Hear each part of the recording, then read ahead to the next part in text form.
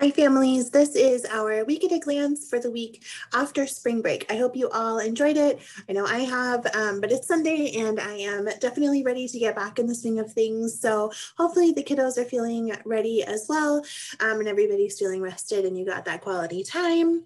I wanted to make a quick week at a glance video to just go over the core 4 subjects that we'll be going over this week. And then I'll dive a little bit more into the minor assignments that we have as well.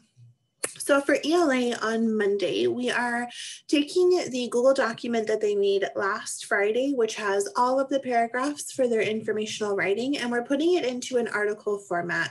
And this is really to teach them that you can write an informational piece that does not have to be a 5-paragraph essay. So even though we can have it in that format, we can transfer it into an article format, and it's still informative writing. So that kind of hits the craft and structure in one way.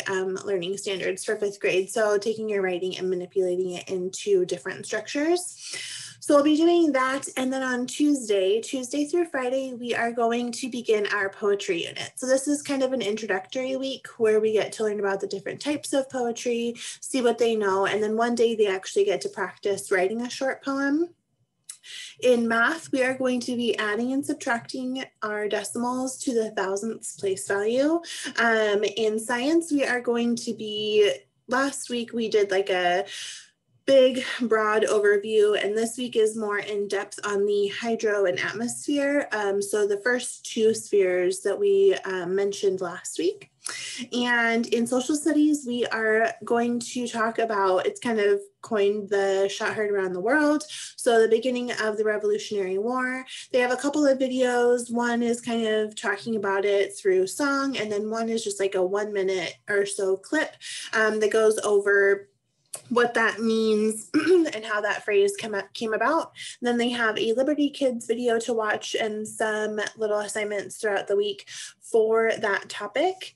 For the minor assignments throughout the week, I've gotten a couple of questions about roots and affixes if they're still doing them, and they are. So each week it's on the main page where it says like the daily tasks. It's not posted under the assignments because they have it, and I don't want them to keep remaking copies, because what I had realized partway through the year was every time I posted it, they made a new copy and then they didn't have it all on one document. So I have not posted it anymore for quite a while, but it is still an expectation that they do it, and that is why it's on the main homepage as a daily task.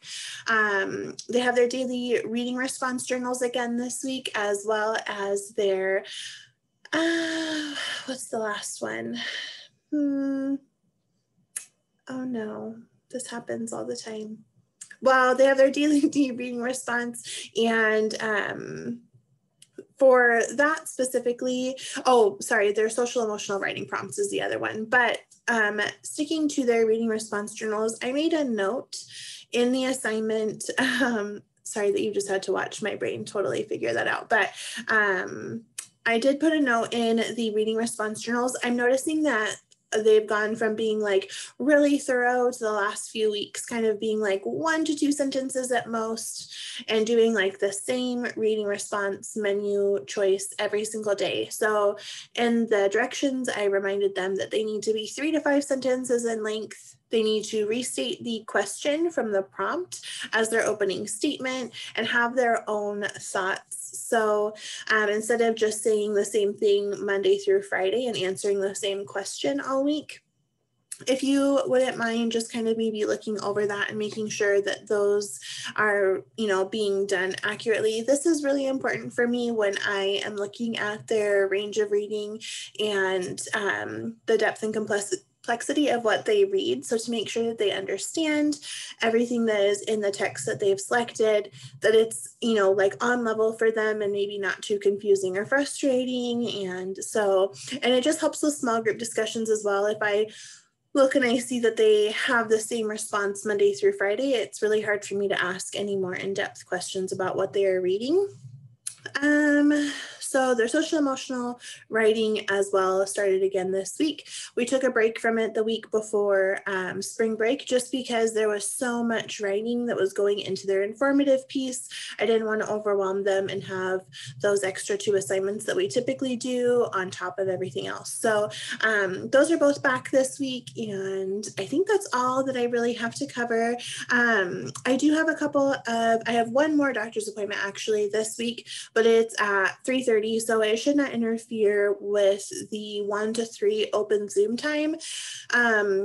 After that should be my very last appointment, fingers crossed. And so if I have to leave maybe 15 minutes early at most, that might be the case. It would be on Monday if I do need to, but I should be fine to stay until 3 o'clock. But as always, it's best to not wait until, like 2:50 to ask for help if possible. But I will be there from like at least 1 to 2:45 or 2:50. Yeah, that's all of the things that I needed to update you on. If you have any questions about anything in this video, please shoot me a message and I would be happy to help you.